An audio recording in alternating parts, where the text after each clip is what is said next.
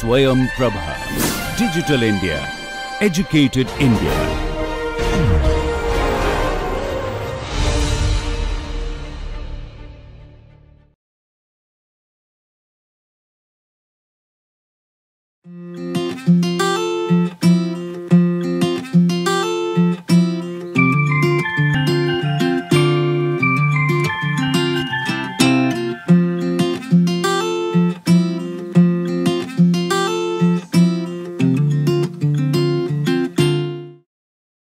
So we have discussed about nozzles and diffusers. These are various varying area ducts, and one application where this is extensively used is in the design and operation of experimental test facilities, aerodynamic facilities. So when one designs any aircraft or objects moving in air having very high velocities, then one has to understand the various forces or the flows around these bodies, and the way it is done experimentally is by designing wind tunnels that can create such flows. So ideally what is done, what happens in practice is that you have a body moving in air, maybe an aircraft, it can be maybe a rocket, maybe a launch vehicle, or it can also be a aircraft, transport aircraft or a military aircraft. Okay, they can go on various Mach number ranges. Okay. So but they are all very big, so you cannot test them directly in wind tunnels, very difficult because of their size. So usually what is done is their size is scaled down, and we also use the approach that instead of having the body moving at a particular velocity, we keep the body stationary and allow the flow to happen at the same Mach numbers that the body is flying, and then in steady flows we should be able to get, when everything is steady, then we should be able to get the forces and moments from these tests, and that can be used as data towards designing these kind of objects. So here we produce the flow in a very controlled and repeatable manner, and these are also useful to study in a fundamental way what is happening to compressible flows. But when you look at simulating such, I mean trying to put objects which are there in real flight, you want to put it inside the wind tunnel, you obviously have to bring down the scale. So they are scaled down models. Then in order to see that the results from the wind tunnel do hold good even in actual scenarios, there are certain sort of care that should be taken, and these are done through what are known as dynamic similitude. You have by scaling the model, you have maintained the geometry in a scaled fashion, but that is not sufficient. You should ensure that the forces are also scaled in a certain way, commensurate way, and this is done by a Buckingham pi analysis that would have been covered in fluid dynamic classes. So we talk about various non-dimensional numbers, Reynolds number, Mach number, but in compressible flows both Reynolds number and Mach number are important. We should be getting same Reynolds number and Mach number. Besides that, there are other issues like flow enthalpy. So when you take certain objects which are flying at very high speed, say Mach 6, Mach 7, or there are objects which are re-entering the Earth's atmosphere, then these objects fly at very high speeds, and when flow comes onto these bodies, then the kinetic energy of the flow gets converted to enthalpy, okay, or internal energy. Then temperatures can go really very high, okay. So then at that point some things change in the flow because of certain high temperature effects. So while maintaining Reynolds number and Mach number the same is important, so that there is dynamic similitude, we need to simulate the flow enthalpy also, so that effects like high temperature effects can also be simulated. Then if you want to see that heat transfer is also being simulated, especially in high temperature flows, then you are also requiring certain temperature ratios that at the of the fluid at the wall and of the wall itself. So these ratios are maintained in a certain fashion. So it is not just that we have a particular facility and we can do certain tests. It is that we have to maintain all these parameters, so that results obtained in the test facilities are useful and they can be transferred to the real flights also. So there is challenges involved here. So when designing such compressible flow wind tunnels, then obviously we use a lot of principles of varying area ducts, shock waves, and how they interact. So now we will see a few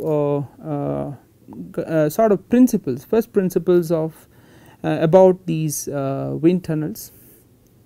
Generally they are categorized as continuous flow facilities and short duration facilities. So for example, this is a schematic of a continuous flow facility.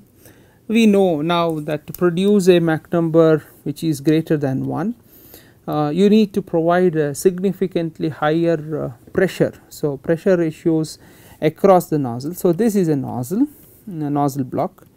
So you have nozzle.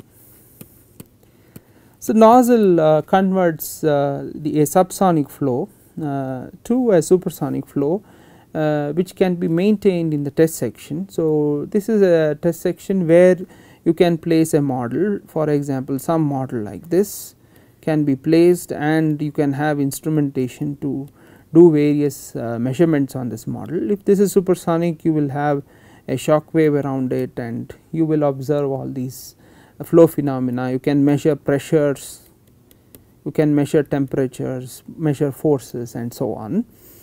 And after the flow passes over the model, it is diffused. It is pressure is recovered in a diffuser section, and the velocity is brought down. This is done so that we can save some amount of energy, because to operate these kind of facilities you need huge amounts of energy to produce the pressure ratios, which are very high. Some of the examples we were seeing, say Mach 2, Mach 3, the pressure ratio required increased very quickly. So to provide the pressure ratio in a continuous facility like what is shown here, you will have a compressor which operates continuously. This is a bare bone schematic. It is like a skeletal structure. There are a lot more intricacies to these wind tunnels, but the essential features are a nozzle and a diffuser and the test section. Okay. So diffuser converts this supersonic flow to subsonic flow, and now here you should make note of this difference in the throat of the nozzle. See, this is a throat of the nozzle, and you look at the throat of the diffuser. This is a throat of the diffuser, but you can observe that a throat of diffuser is greater than a throat of nozzle. You should ask the question that why is it so? If I take this duct I have Mach number becoming greater than 1 here, and then again I have to convert, when I have to convert back it is another CD duct, okay, and here Mach number is 1 at the throat, okay, Mach number is equal to 1, Mach number becomes greater than 1, and then while coming back it should again go back to 1 and then further diffuse. So then if that is the case, these two area ratios should be the same, but that is not the case, and we discussed this, that the problem with diffusers is that you should handle the starting problem. When this wind tunnel is about to start, then you always do not have the exact operating conditions.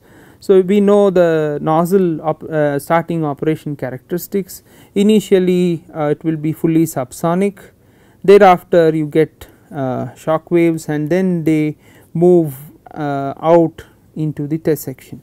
So this problem where you get shock waves in the test section is what decides how the diffuser should be designed. So it is not always that the throat area of the diffuser will be equal to the throat area of the nozzle.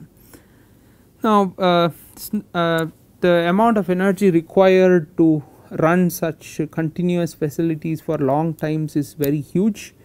So as a consequence, most of the places what they have is usually an intermittent type of wind tunnel, where they have large high pressure tanks.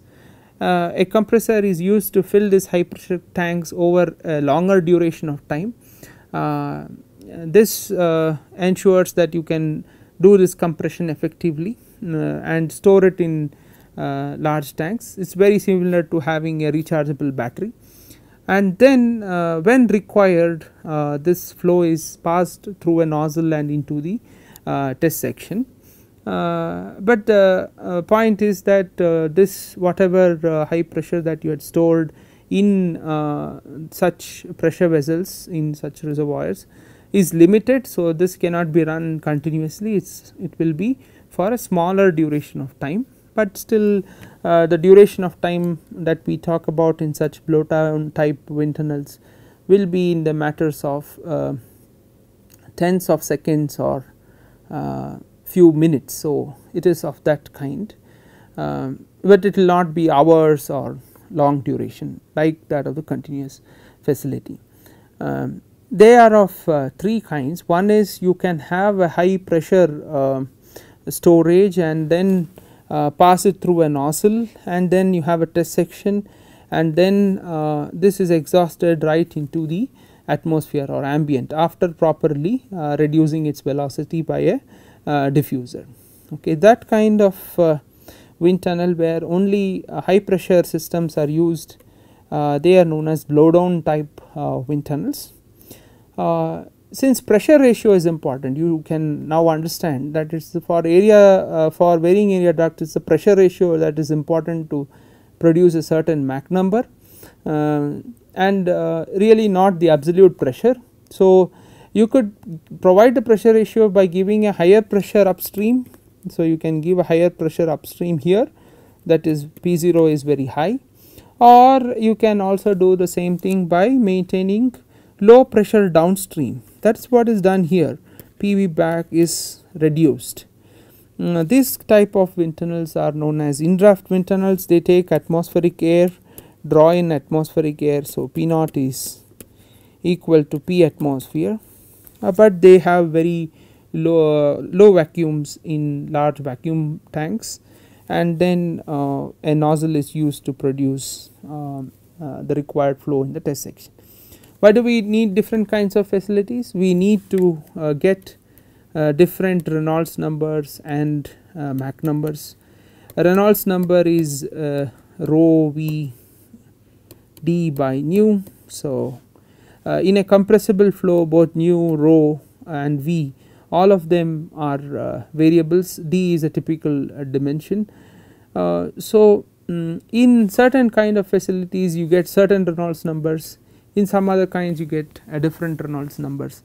Okay. So, you can combine the benefits of both of them and have a pressure vacuum driven wind tunnel where you have both high pressure and vacuum on either sides. Okay. So, this is also possible. So, if you look at the operating characteristics of these wind tunnels, so this here we come into variable area ducts and shocks and how they interact. As we had said before, a ideal case, the ideal case of a wind tunnel operation is when you have the flow that is m less than 1, this is the nozzle block. So, flow is less than Mach number is less than 1, so in the nozzle, then it accelerates, pressure reduces, you have Mach number 1 at the throat, and then you have the test section here in this region, and after the test section the flow diffuses from Mach number greater than 1. So, here Mach number is greater than 1 to Mach number less than 1. If this diffusion is ideally carried out without any shocks, then Mach number here should be 1, m should be equal to 1. This is the ideal case. If you think about it, this is the ideal case. But the problem here is that during starting of these wind tunnels, shocks are developed at the nozzle, because nozzle starts and the pressure ratio is not always ideal.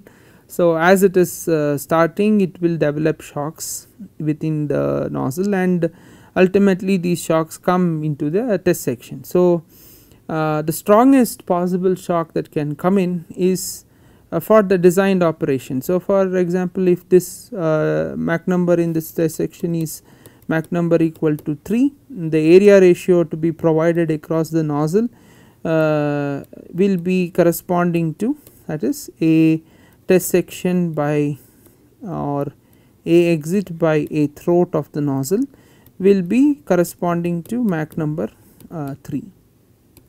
So, corresponding to that you will have this area ratio, and but if a shock, the strongest possible shock that would exist will be if it exists at the test section, then Mach number is 3, Mach number is 3, exactly 3, and then you have the strongest shock. This shock can come within the duct. If the diffuser was designed such that it would support only ideal operation, then we have already discussed that a shock that stands at the entry of the of a converging divergent diffuser, if it has to be pulled inside, then the area ratio at the throat or at the throat of the diffuser cannot be that for an ideal operation. The area ratio has to be, or the throat area or minimum area of a diffuser will be greater than the ideal operation A star. Okay. So, this is the main criteria by which such design of wind tunnels is done, design of diffusers of wind tunnels is done, so that you get what appropriate Mach number is required within the test section, you get that Mach number inside the test section. So, that way this shock is able to be pulled out of this test section. It can either stand somewhere in the diverging passage or at the throat. The maximum possible upstream direction that the shock can take is at the throat. So, during startup, if you look at the pressures, so this is pressure distribution for ideal case where there are no shocks, and this is during startup.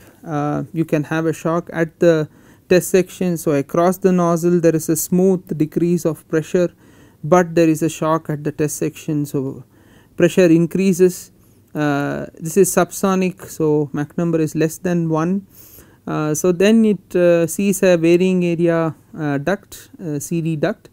First it decreases, the Mach number decreases, Mach number increases, it reaches the minimum area, but then it will not reach Mach number equal to 1. So, therefore, further diffusion happens. So, Mach number reduces here and pressure will increase. Diffuser is useful so that the various systems that you are providing, say high pressures or there is a fan or a compressor, you can keep the work done minimum by ensuring there is a pressure recovery. Otherwise, it is the amount of energy required will be much higher. So, this is during startup. At the startup this will be the case, and during ideal running the operation, then what is expected is that you have a shock free flow, that is Mach number is greater than 1 after the nozzle.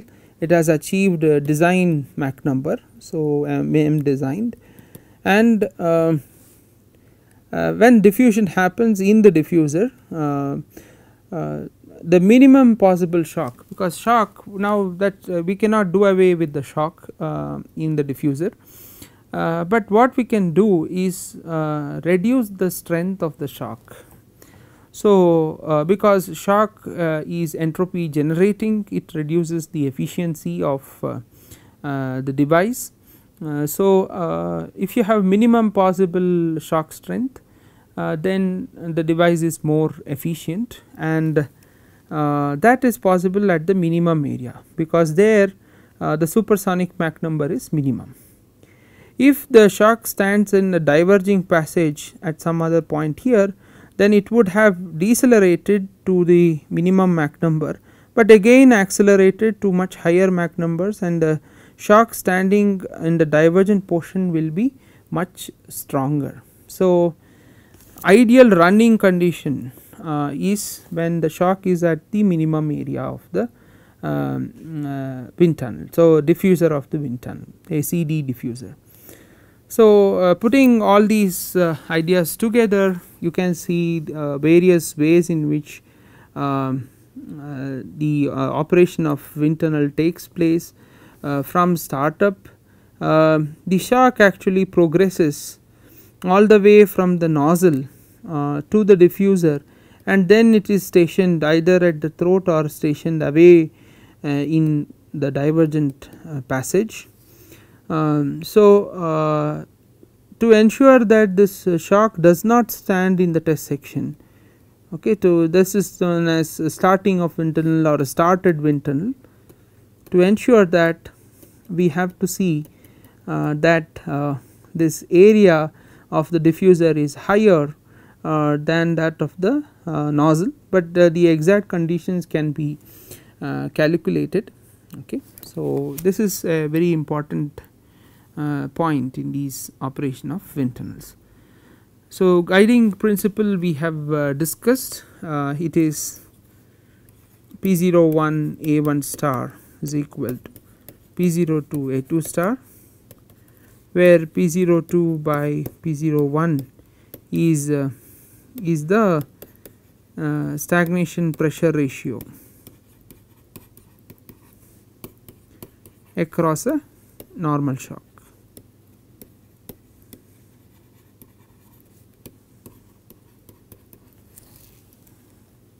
Okay. Besides these points, there are other challenges also in wind tunnels. One is so now we know that you have to design for starting. That means initially you have to give much higher pressure so that the nozzle starts, the diffuser starts, and the wind tunnel operates. So, that is known as a starting load. The starting load that you have to give, or starting pressures that you have to give to wind tunnel so that it achieves starting is quite high. So, if you are putting some models inside and you want to test them, then you have to design them for much higher pressures than their operating ideal running pressures of the wind tunnel. So, these are certain challenges. Similarly, the challenges are there for instrumentation. Not only that, these supersonic wind tunnels, you see that when Mach numbers become high, not only does pressure drop, temperature also decreases rapidly. So, you have other challenges coming in. If there is any humidity in the air that you are using, that will condense. So, that can cause problems in the wind tunnel whatever test that you are doing. So, humidity control becomes important, you need dryers. If Mach numbers become higher, then it is also possible that pressure temperatures reduce so low that air itself may liquefy. So, those problems also occur.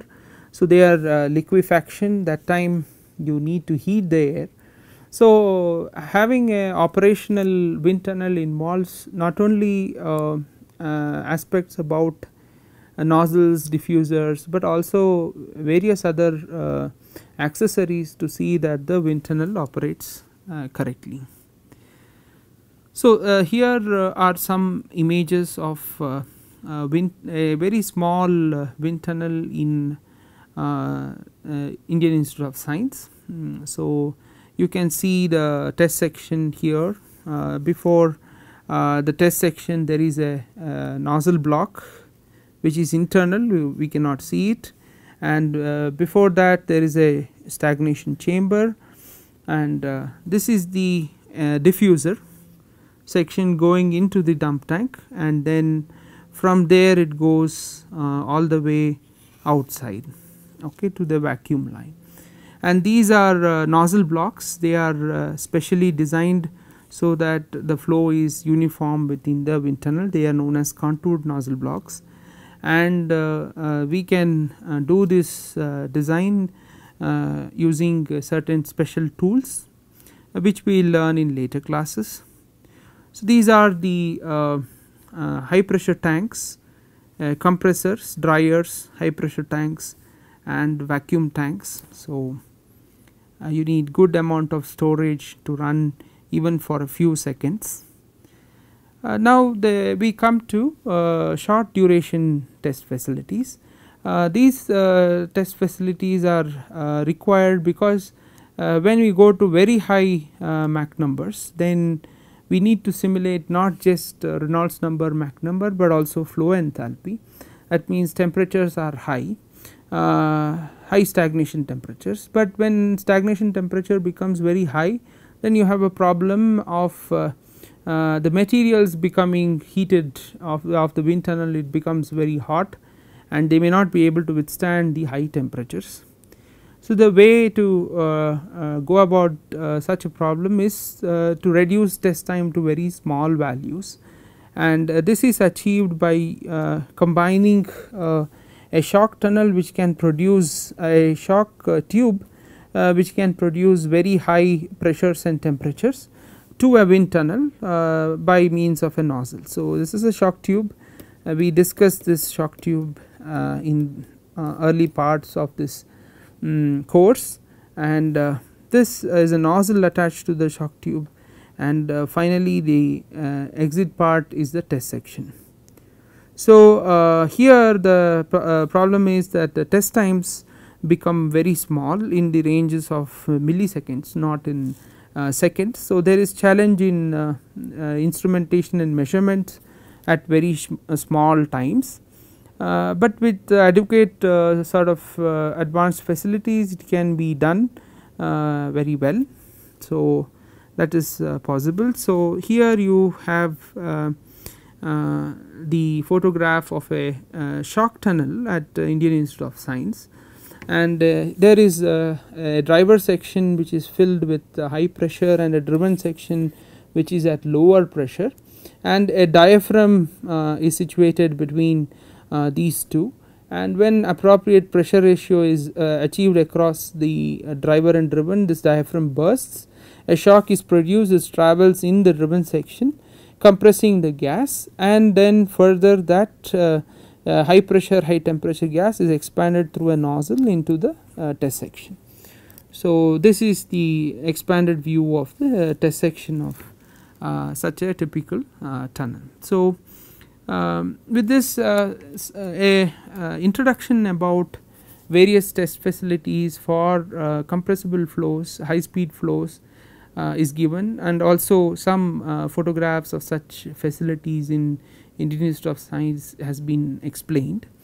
So now let us look at some simple problems on diffuser starting, because that is very important to understand about supersonic diffusers. In the next class we will do a few problems on diffuser starting. Thank you.